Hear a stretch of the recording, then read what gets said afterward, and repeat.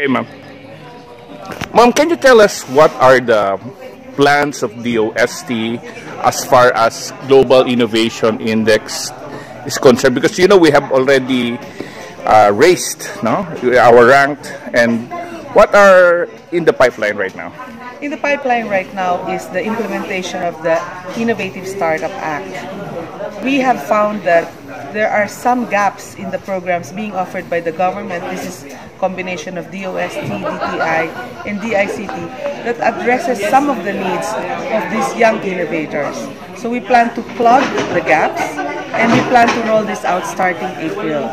And we imagine that if we have more startups doing innovation, then we will move up the value chain, the GII index. Yeah. What do you think made us rose from the ranks in terms of Yeah. First of all, we invested heavily in human resource. We have lots of scholarships now compared to like 10 years ago. And I think that is the reason why we are number 18 in terms of graduates in science and engineering.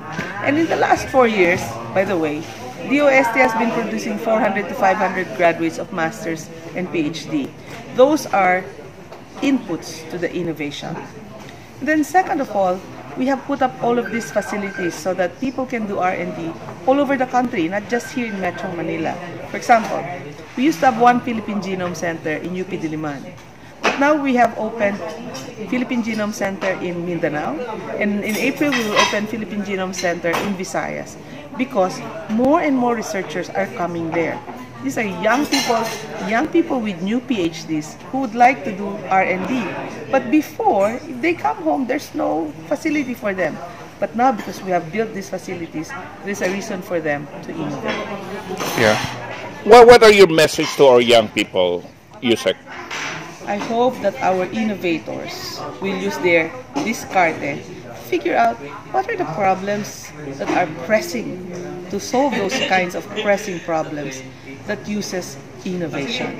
We believe that just doing R&D with no application or end user in mind would be a waste of resources.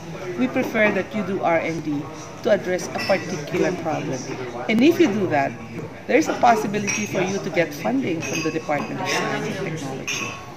Yeah, in terms of service, government services, what is the role of DOST? In terms of government services, we have laboratories that perform tests. We have researchers that can do contract research from our research and development institutions. And we have grants system and also what we call venture financing from the Technology Application Promotion Institute. All of this can help from R&D all the way to the pre-commercialization of innovative products, services, and processes. Yeah, Secretary Peña mentioned a while ago that the DOST needs more funding, budget, right?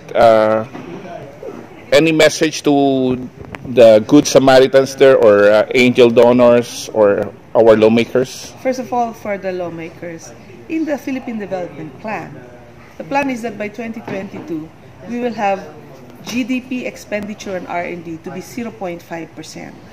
We're currently at 0.14 to 0.18, and that has not moved. While the R&D funding has increased, the denominator, which is the GDP, has increased faster. So we will need funding to be increased by 50% per year so that we will reach 0.5 in about 6 years' time at the rate that we are going.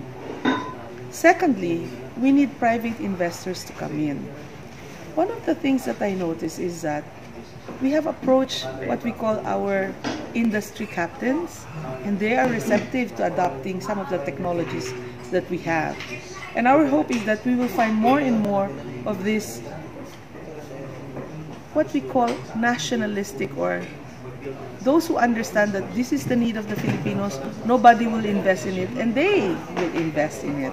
And these are technologies that we feel are really needed by the country. Yeah. Any message to the Filipino people? Innovation is key, and Philippinnovation will help us land in the global market.